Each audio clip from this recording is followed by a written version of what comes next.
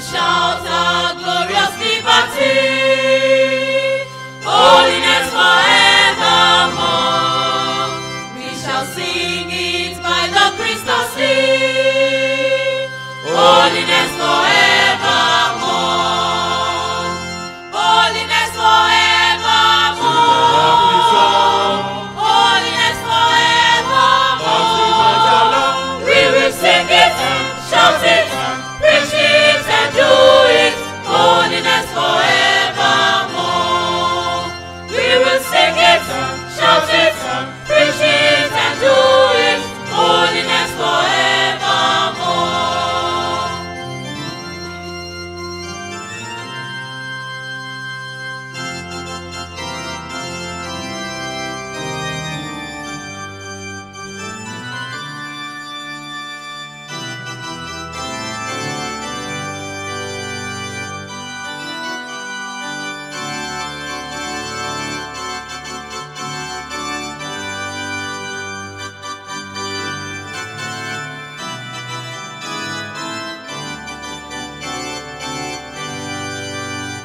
Orin alábùkátà ṣẹ́gun, ìwà mímọ́ títí láì, àwọn ẹni mímọ́ ló ń kọ́. Ìwà mímọ́ títí láì, ìwà mímọ́ títí láì, ìwà mímọ́ títí láì. Àkọlórí wàásù ọ̀gbẹ́ nípa rẹ̀, ìwà mímọ́ títí láì. Àkọlórí wàásù ọ̀gbẹ́ nípa rẹ̀, ìwà mímọ́ títí láì.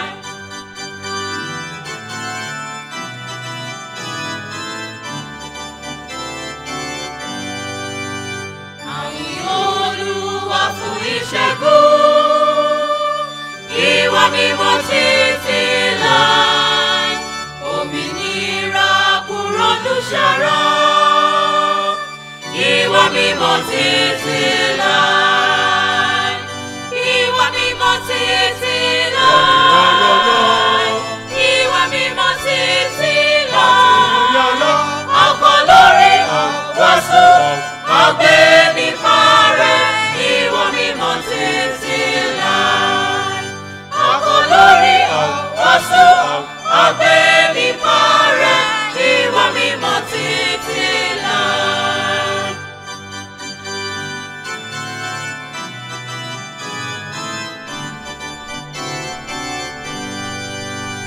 A kò ní yẹ kúrò nínú rẹ̀, ìwà mímọ́ títí láì.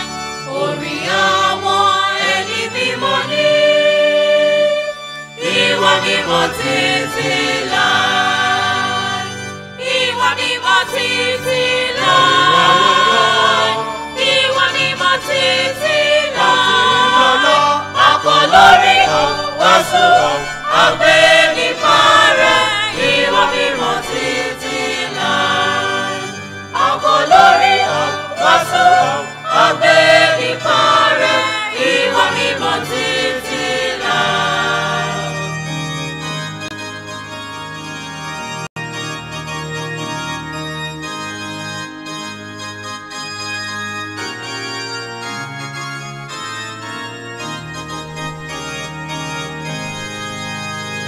Àkìgbé òmìnira ológo, ìwà mímọ́ títí láì. Àbọ̀ níbi odò kírísítálì, ìwà mímọ́ títí láì. Ìwà mímọ́ títí láì. Ìwà mímọ́ títí láì. Àkọlórí wàásù ọ̀gbẹ́ nípa rẹ̀, ìwà mímọ́ títí láì. Àkọlórí wàásù ọ̀gbẹ́ nípa rẹ̀, ìwà mímọ́ títí láì. Amen.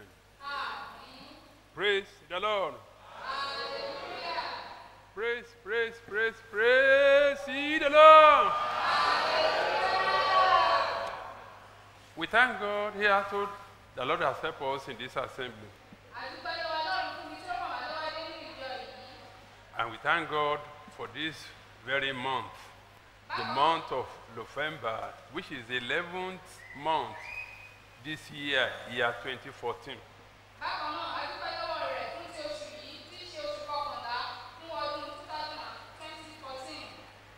God has been doing a lot in our life. Great and mighty things, marvelous things.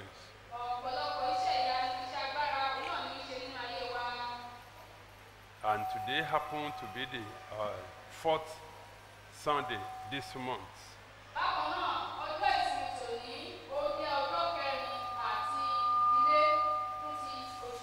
And we still have one more Sunday to celebrate this month.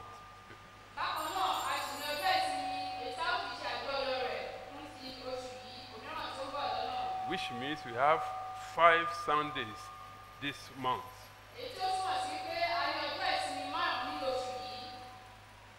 And today, God has something special for us.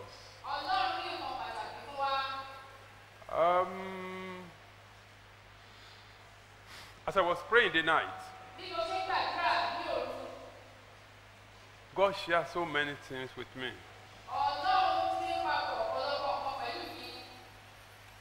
And when I was praying, among other things, God told me, saying, today, you want us to pray very well. For certain reasons. He only shared with me part of the reasons. And he told me specifically the type of prayer that we need to pray. And what we need to pray for. God said, we need to pray for this nation.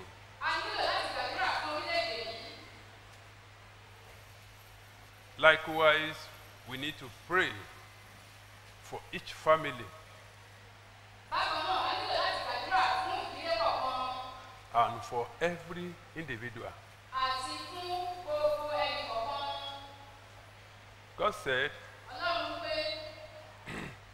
there is a reason for it.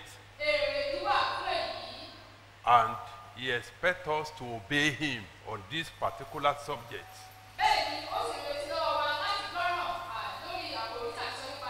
God emphasized that this issue is very, very important. And he said we need to pray for something very, very important to every one of us.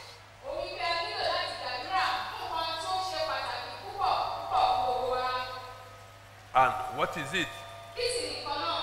He said, we need to cry unto him for mercy over this nation. Likewise, our family. And for each individual. That we need to cry unto him for mercy. That he should have mercy on us. And that he make me to understand that this subject of mercy is included in that passage of scripture which he has given us specifically as a special assignment for this month, which we have started right from day 1 of this month.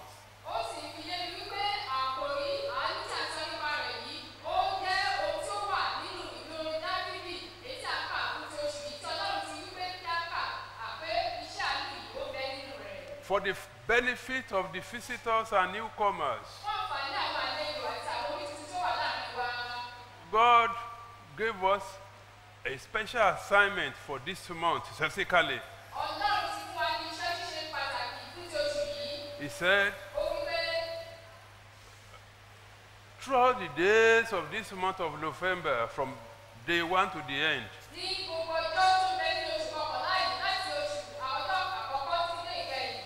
he said we should read a specific part of the scripture, which is Psalm 119, as an individual, as a family, and likewise every member of this assembly, including the visitors who cares, who are ready to hearken to his voice, that we should pray for cleansing, that God, in his mercy and by the power in his word, should cleanse us as an individual and likewise as a family.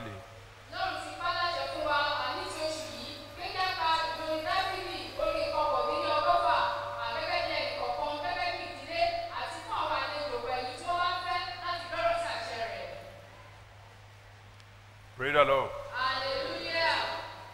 And this morning, he wants us to pray that God should have mercy on us.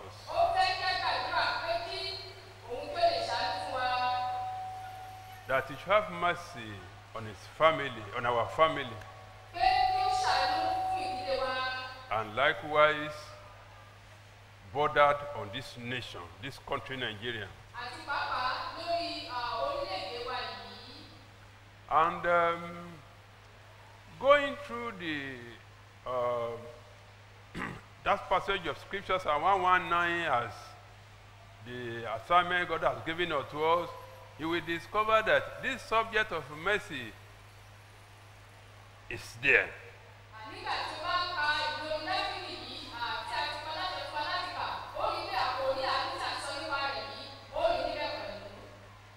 Because our time is fast spent,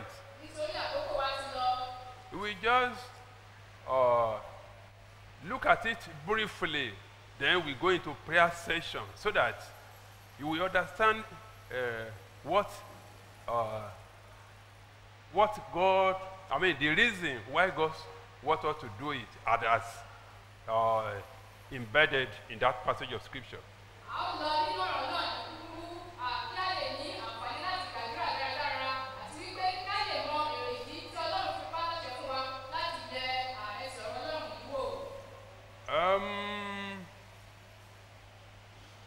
Let's go into that passage of scripture, Psalm 119.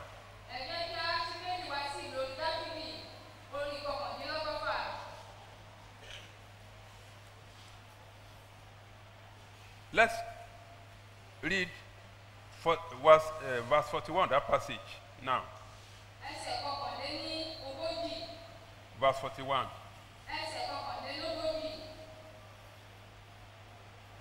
And I read, let your mercies come also to me, O Lord, your salvation according to your word.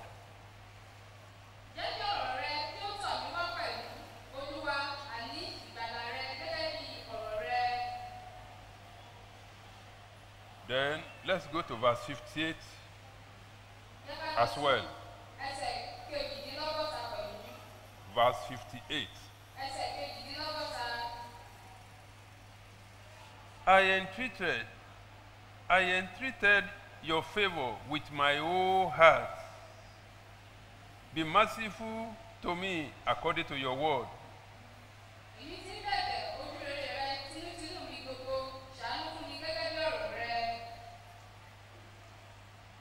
I'm reading from New King James Version of the Bible. Then let's go to verse 64 again. Verse 64.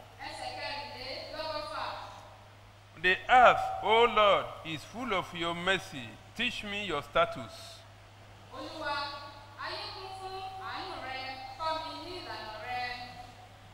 Let me come up again.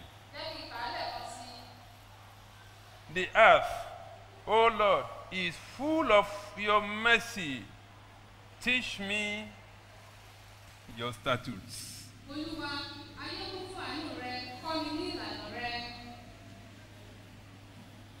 Let's go to verse 76 again.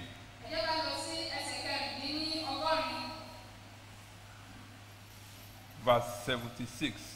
Ẹsẹ̀ kẹrìndínlọ́gọ́rin.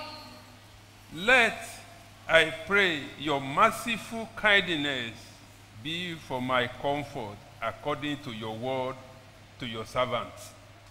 Èmi bẹ̀ ọ́, jẹ́ kí ìṣe àánú rẹ kí ó máa ṣe ìtùnú mi gẹ́gẹ́ bí ọ̀rọ̀ rẹ sí ìránṣẹ́ rẹ. We have covered 4 verses. A ti ka ẹsẹ̀ mẹ́rin báyìí. Now let's go to 77 again. Báyìí, ẹ jẹ́ kí a lọ sí ẹsẹ̀ kẹtàdínlọ́gọ́rin. Verse 77. Ẹsẹ̀ kẹtàdínlọ́gọ́rin. Let your tender mercies come to me that I may live, for your law is my delight. Jẹ́ kí ìrọ́lù àánú rẹ kí ó tọ̀ mí wá, kí èmi kí ó lè yè nítorí òfin rẹ ni dídùn inú mi. We covered just about 5 verses there to confirm that message on mercy. Àti lọ nínú ẹsẹ̀ márùn-ún báyìí láti sọ nípa ti àkòrí tí a pè ní àánú. The message is based on mercy. Say, Lord, have mercy on me. Ọ̀rọ̀ Ọlọ́run náà ó dá lórí àánú pé Olúwa ṣàánú fún mi. According to your word. Gẹ́gẹ́ bí ọ̀rọ̀ rẹ. Lord, Olúwa have mercy on me. ṣàánú fún mi. According to your word. Gẹ́gẹ́ bí ọ̀rọ̀ rẹ. Praise the Lord. Hallelujah. As we have been intimating right from the beginning of this month concerning this passage of Scripture, Psalm 119, we told all that that passage is highly loaded, and that it encompasses almost all the subjects in the Scripture. Talk of salvation, talk of sanctification, talk of being filled with the Holy Spirit, talk of deliverance, talk of miracles, talk of revival. And likewise today, he said we should also speak on his mercy, which also is found that passage, isn't it?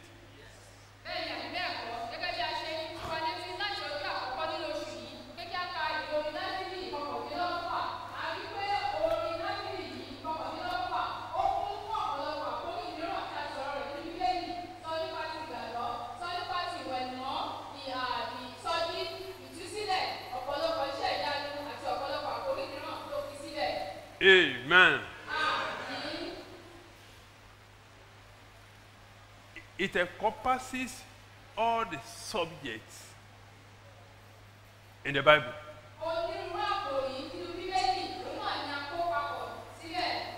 It's all encompassing.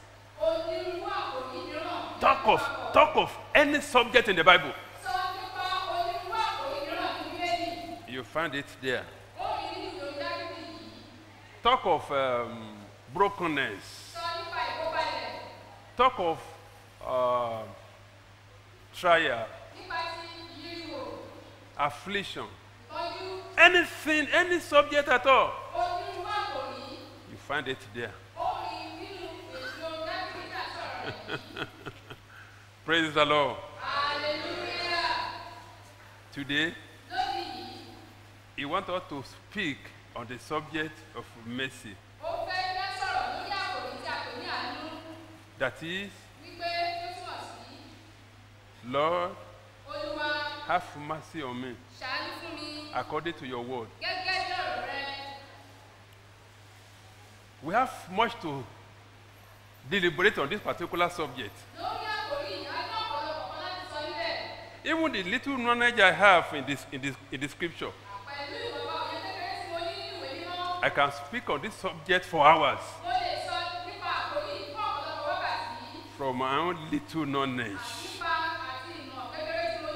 In the scripture, and as a believer. àti gẹ́gẹ́ bí onígbàgbọ́. Likewise, by his grace, as a minister of the gospel. Bákan náà nípa oore-ọ̀fẹ́ rẹ̀ gẹ́gẹ́ bí ìránṣẹ́ Ọlọ́run. Praise the Lord. Hallelujah. Number one, Àkọ́kọ́,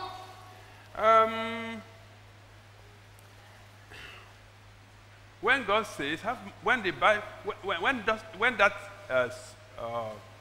team says, "Have mercy on me according to your word," nígbà tí àkòrí tó wí pé Olúwa ṣàánú fún mi gẹ́gẹ́ bí ọ̀rọ̀ rẹ̀. this subject of mercy, I would say, is a very common word.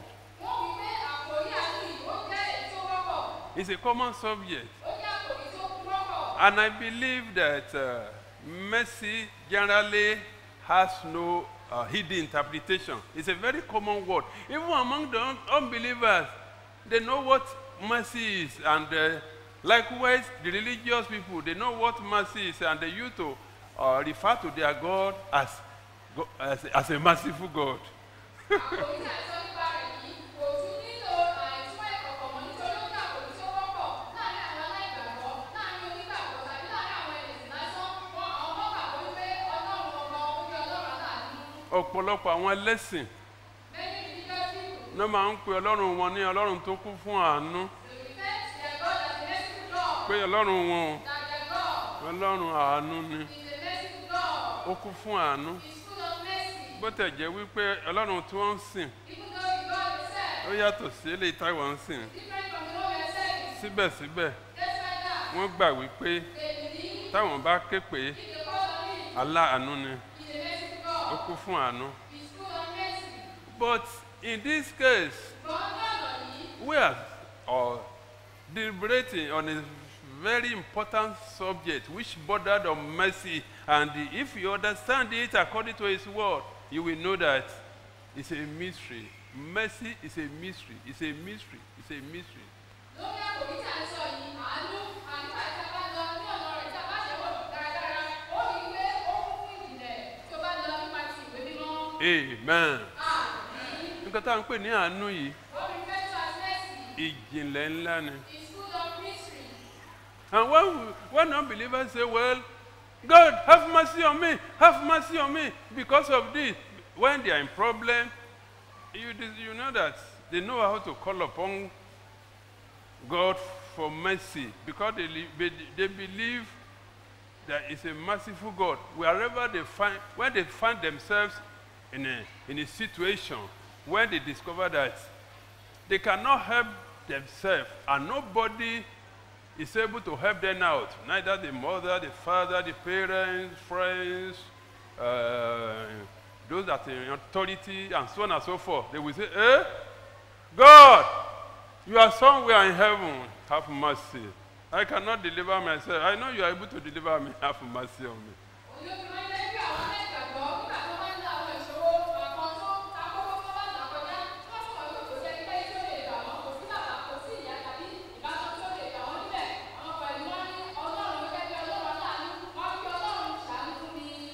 Amen. Amen. But there is one thing I want every one of us to understand this morning.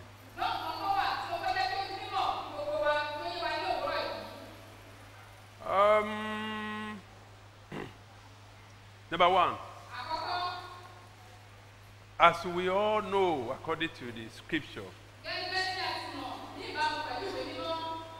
our God is a God of mercy because the Bible says He is gracious, He is merciful, His mercy is from everlasting to everlasting. And the Bible says His mercy endureth forever. It's a mystery. And only God can give us the understanding of that subject.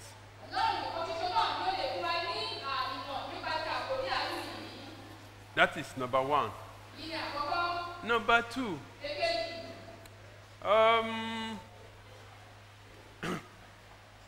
For God to have mercy on us, we need to understand something. He cannot have, there is a condition to fulfill before this mercy is granted.